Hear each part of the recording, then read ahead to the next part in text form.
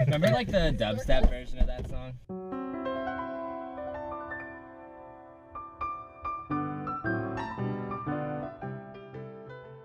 Okay, so I'm Colton. I'm Sammie. And I'm Sam. And Sammie, what did you just force Sam and I to watch? Oh man, the best movie ever.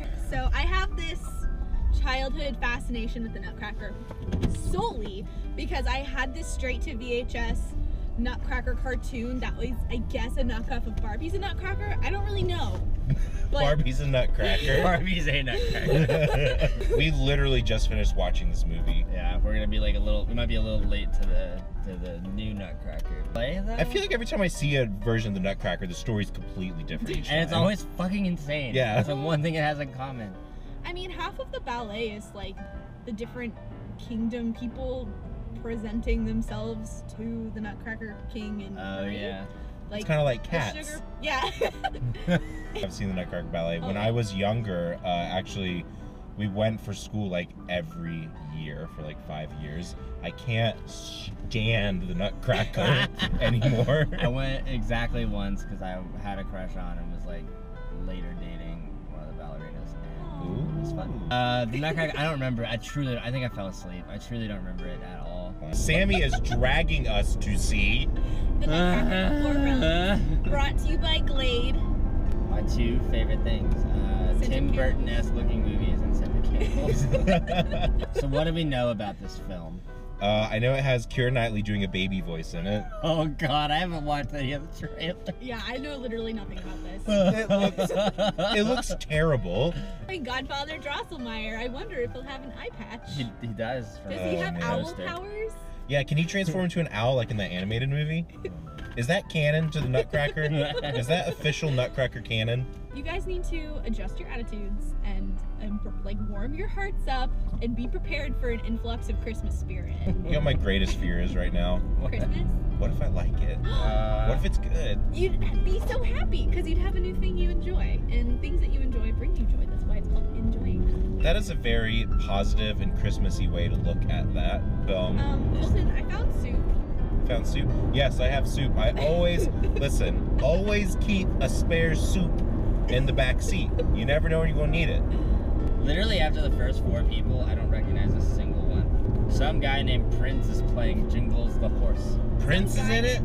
Some guy named Prince. I don't think it's the same Prince because he's dead. Well, could Jingles the horse just be a horse named Prince, perhaps? Is it? I bet that's a cool fucking horse. The horse formerly known as Prince. The horse. No one wants a Nutcracker movie.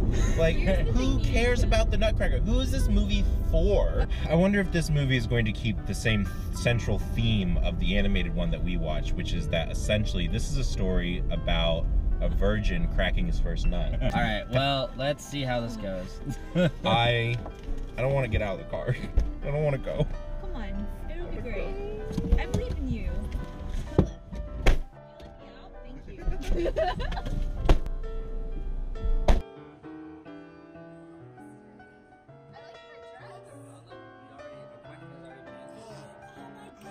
Spoilers. Are these men the Nutcrackers?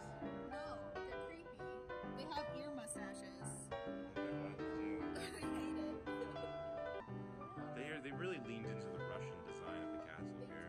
St. Petersburg is blooming. St. Petersburg is great.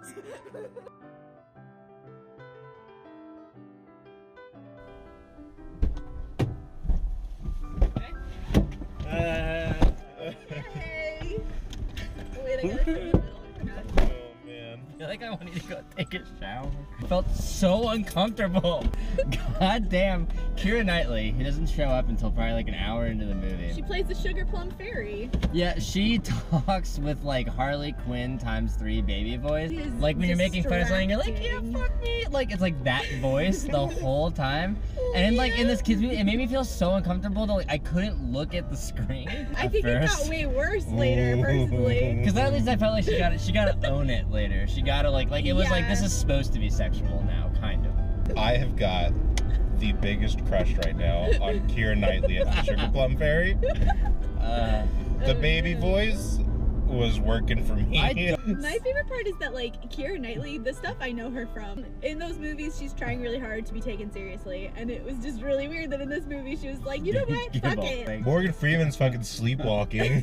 Like, They're in London, and here comes American Morgan Freeman in, like, Oh yeah, I didn't even realize they didn't even try giving him an accent. They're like, man, you know what kids love is sad kids in London. Yeah. We're gonna use that to bookend our film. You know what else kids love? Real sad dads. Just the saddest dad that you can think of. Dad's got 3 kids. Sad. And the mother leaves this, like, present for the middle child that leads her to a magical wonderland full of sugar plum berries and, like, toy soldiers and stuff. And the other 2 kids, she's like, Have this dress. here's a toy. Here's a wooden doll Yeah. for your son. And it ends with him being like, you were her greatest creation. The other 2 kids like kind of wander into the frame afterwards.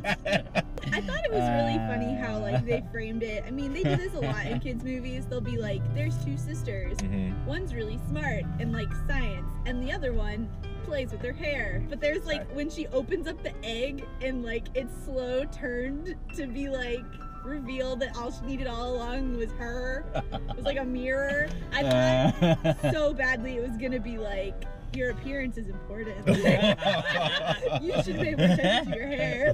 It's like truly that movie wasn't as bad as I thought maybe it was going to be. The Keira Knightly baby voice thing threw me for a fucking loop. I'm the queen of the castle, and you're my dirty little rascal. That line, I was like, I'm gonna buy this when it comes out. I've seen so much. What you didn't do because you're driving is this motion and slightly licking your upper teeth. It was far too much. It was very sexual. I thought the ballet scene they did was actually really cool. Yeah. I remember watching that and I'm like, man, amazing. what if they just divorced themselves from the idea of having to have any type of plot or even just having Just like get rid of the plot. There's stupid, just far too much plot. Yeah. What's that? What the fuck would be the plot of this movie? She needs the butthole key. She needs the butt. Oh yeah, she's trying to find the butthole key in the magical world to unlock her music box. Because the mouse took it away. Because Right. the mouse took The it. mouse stole it. I mean, there was definitely some stylistic choices that were cool. Like, the Mouse King was scary and fucked up, and it was like just a pile of mice. Voltron. That, yeah, just Mouse Voltron, exactly. Just a bunch of mice that come together to make a big giant mouse.